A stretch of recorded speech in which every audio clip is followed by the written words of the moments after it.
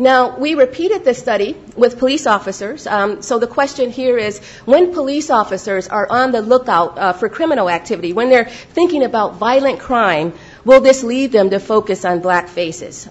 So this study is quite similar to the study I just showed you, but in this case, we primed half of the police officers with words associated with violent crime rather than images. So we exposed these officers to words like apprehend, arrest, capture, shoot.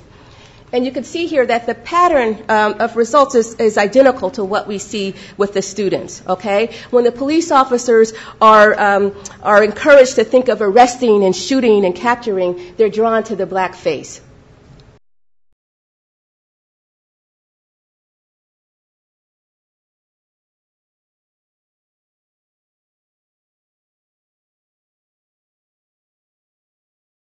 This may look like a computer game, but it's not. It's actually a test that's designed to measure how people react to different scenarios. They had an opportunity to play the role of a police officer who had to make rapid decisions as to whether to fire at someone who was holding a gun or not.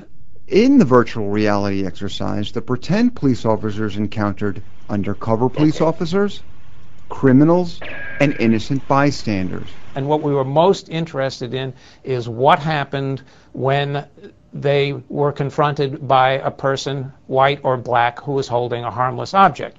Anthony Greenwald and his colleagues reported in the Journal of Experimental Social Psychology that black people holding harmless objects were shot more often than whites. The difference was about 35% of blacks being mistakenly shot compared to only 26% of whites. Greenwald blames that on something he suspects people may do without even realizing it, make automatic stereotypes. We think people have these automatic stereotypes. They can influence behavior when people have to act in a hurry and produce unfortunate, tragic results. Greenwald thinks it's especially important for actual police officers to know that.